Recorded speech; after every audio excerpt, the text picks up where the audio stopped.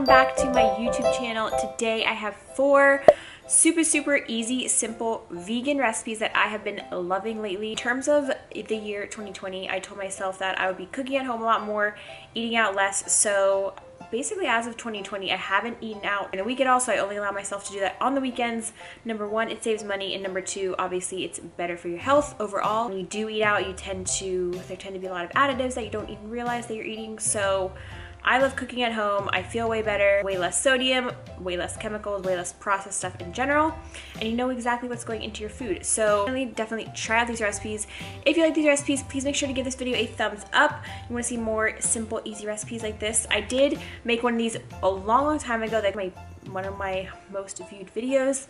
That's like a super simple, lazy meals for easy meals for lazy people, I think that's what it's called. I'll have to double check. But anyway, I wasn't vegan back then.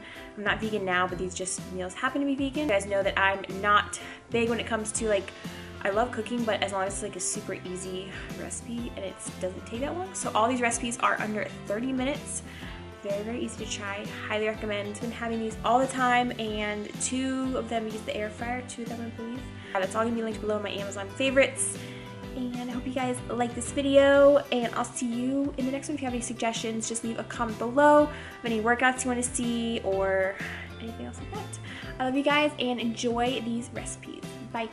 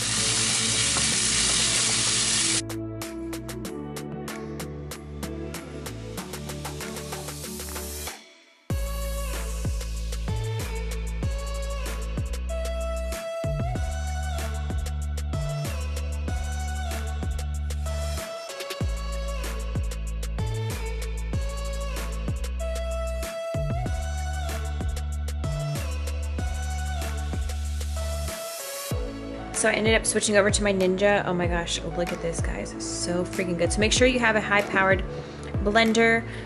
Basically, I'm just gonna add the pasta back in the pan, mix this all in there together. I'm not gonna use this whole thing. Probably gonna save half of it so I can use some later this week.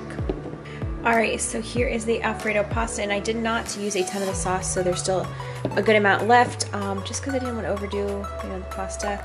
So I'm just gonna add a little bit of greens on top here. This is a mix of arugula, spinach. I don't know, I just love greens on my pasta. I'm gonna add a little bit of red pepper flakes and go chow this down, watch some TV, some Netflix or something.